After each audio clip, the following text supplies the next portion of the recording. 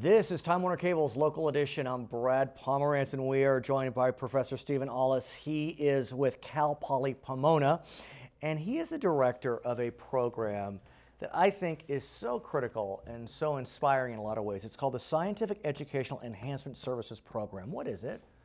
So the S.E.E.S program is a program that's based within the College of Science over at Cal Poly Pomona, and it was established back in 1987 to provide additional services that the college didn't provide, and it was especially targeted to the students that we have from more disadvantaged backgrounds, financially disadvantaged, first-generation students who might not have a lot of guidance. And so we're there to provide a lot of services, be it financial, be it moral, be it academic.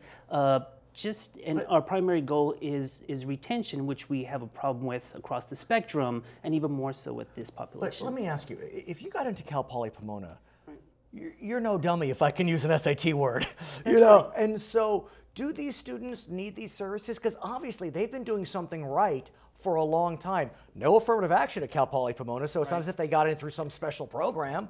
Right. So one of the things that we're very wary of is that when you go into the College of Science, just the curriculum is so much tougher than you would find in a lot of other majors. You go in as a mathematics major where calculus is your life, or a physics major, or biotechnology where you take chemistry and physics and calculus. Of course. It becomes very, very difficult. And so being a first-generation student, there's no one at home to have helped you go through this. My father was a first-generation student.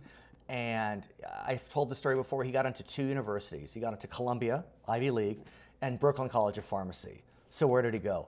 Brooklyn College of Pharmacy, because his cousin went there. But that's the first generation experience. You know, there isn't that kind of culture of college.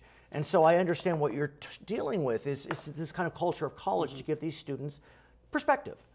Right, and I think perspective from a lot of different angles, like I said. And I think one of the things that we do best is we put together a mentoring program. And so we serve in our program about 620 students. But there's only myself and the program coordinator, there's only two of us. Sure. So we needed to expand that. And so what we have is we have the upper division students who have been very successful in other majors as mentors to the incoming freshmen, so that the freshmen are never lost. Now, I know Cal Poly's science department has a program known as Learn by Doing. And so I'm wondering how that plays out for all students, and specifically some of the students that you target through S.E.E.S.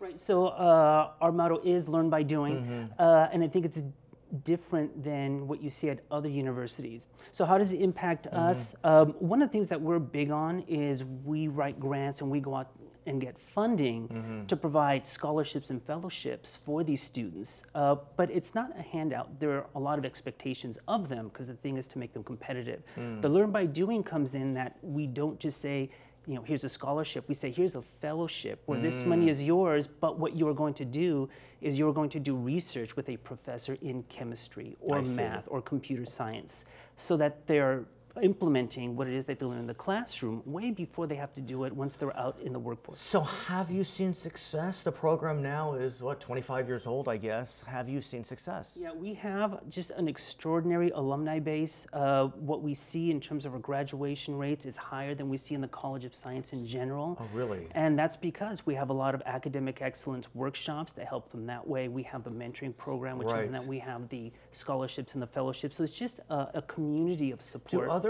Cal States have a program like this? San Luis Obispo or anyone else? You know, there is one program that exists based out of Cal State Sacramento that is on all campuses. It's called the Lewis Stokes Alliance for Minority Participation, and we run that through S.E.E.S at Cal Poly Pomona. But we're bigger. You'll come back? Absolutely. He is Thank you Dr. for having me here. He is a professor at Cal Poly Pomona. My name is Brad Pomerance.